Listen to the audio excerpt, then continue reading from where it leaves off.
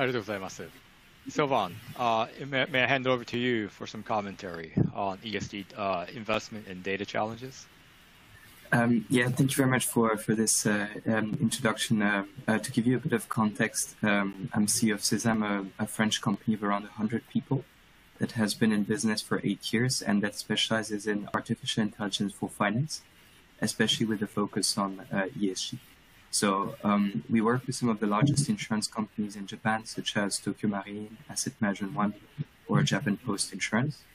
And we have seen the rise of ESG investing in the past few years, especially in the past 4 years in Europe and in the US.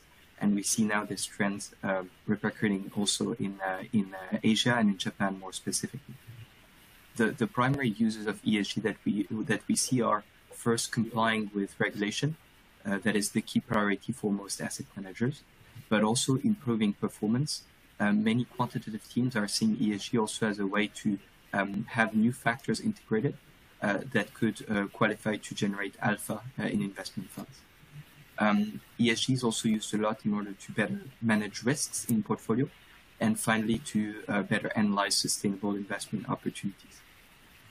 So a couple of the main use cases are detecting ESG controversies, so purely from the perspective of generating risk alerts, excluding assets that are not well rated in portfolios, or creating portfolios that contain best-in-class assets, meaning most sustainable assets.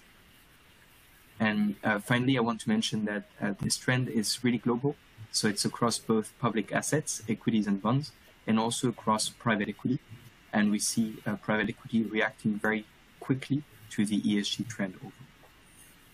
So now let's discuss in more detail some of the key challenges of ESG data.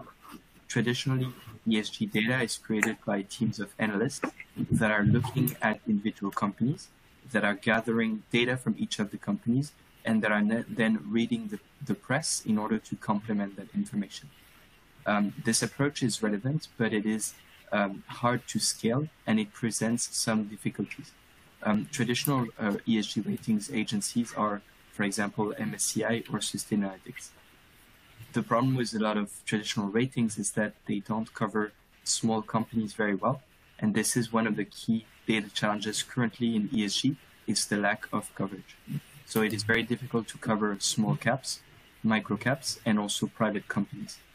In particular, in Asia, the coverage is very poor right now for ESG, and that means that many portfolio companies may not be covered by ESG ratings.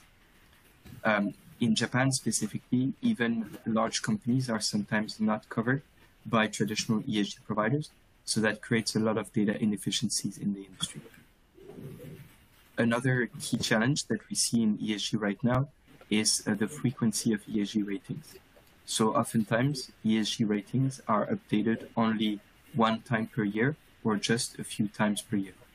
And when ESG ratings are used for risk management, obviously the market is moving much more quickly than one time or a few times per year. In addition to that, we see that ESG ratings mostly takes into account information that is reported by management and does not take as much into account information that is from outside of the company. For example, in the case of government scandals, such as fraud scandals, it is actually better to have information that is not reported by the company, but that also has an external point of view. Lastly, the last key challenge I want to mention in ESG data specifically, and one challenge that I'm sure you are aware of in market data and fundamental data, is that ESG data is oftentimes not point in time. So that means that you don't have a continuous data set that has not been modified over time. ESG agencies tend to modify their ratings after the fact. And so that means that the rating that you will receive now for a data point in 2020 will not be the same that the rating that you would actually have received in 2020 point in time. That creates a lot of problems when you want to backtest data because you cannot reproduce actual historical results. So these are all of the key challenges that we have identified in ESG data currently.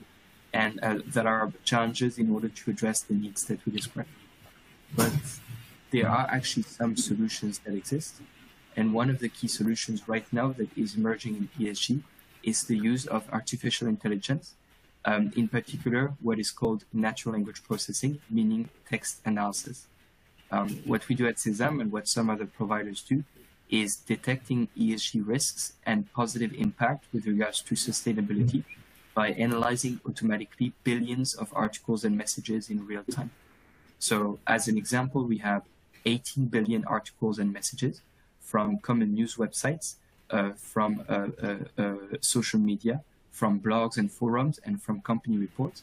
And we automatically detect ESG themes and risks and perform sentiment analysis in order to understand whether a company may be exposed to an ESG controversy or whether a company may have positive impact with regards to sustainability. And the advantage of AI in that context is that it solves a lot of the challenges that we discussed before. So it helps access higher frequency data. It helps cover small companies, private companies. It helps also find information that is independent, that is public, and that is not necessarily just reported by management. And it also is point-in-time information that can easily be backtested. So I'll mention a couple of use cases to illustrate that in more detail. But basically at SESAMm, we create ESG datasets in order to track more than 90 different ESG risks and also the 17 sustainable development goals in order to precisely identify positive impact. And we do that on millions of companies, not just large public companies, but also small caps and also private companies. Some of the use cases that I wanted to illustrate for that is using artificial intelligence in order to perform ESG monitoring using alerts. What that means is that we automatically generate ESG alerts on portfolios, for example, of equities or bonds on a daily basis, including portfolios of Japanese equities. And this data is then used by quantitative analysts and also fundamental managers to systematically exclude companies that are exposed to controversies in a portfolio. And this is a very efficient approach to systematically exclude companies that are not sustainable or that are exposed to scandal.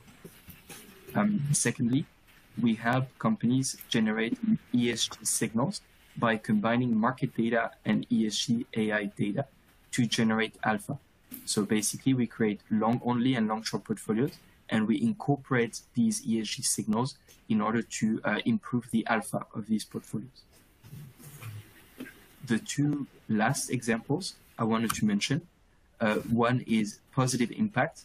So there is a specific framework called the UN SDGs for Sustainable Development Goals, which is well suited to automatically detecting positive impact actions by a company, such as implementing, for example, a new net zero carbon policy. And we automatically track these announcements and these positive actions that companies perform in order, again, to share this information in the form of alerts to help fundamental managers track the sustainability actions of their portfolio companies and automatically report on them without having to do manual research. The last use case I wanted to illustrate, and it's going to be my last point, is due diligence in private equity. So this is not only applicable to public assets, but also to private assets. As an example, we have the Carlyle Group, a very large private equity company, in particular with their Japanese team. And we help them generate various kinds of analytics at the stage when they evaluate a company. And in particular, we help them monitor and track potential ESG risks and sustainability factors, which are very important to assess potential private assets opportunities. And so this is the last use case that I wanted to mention. And as you can see, there are many opportunities and a growing field in ESG that started in Europe and came now to Asia. But there are also a lot of data challenges, which artificial intelligence can help solve in some cases, and which I illustrated with some examples. Thank you very much. Thank you, Sylvain.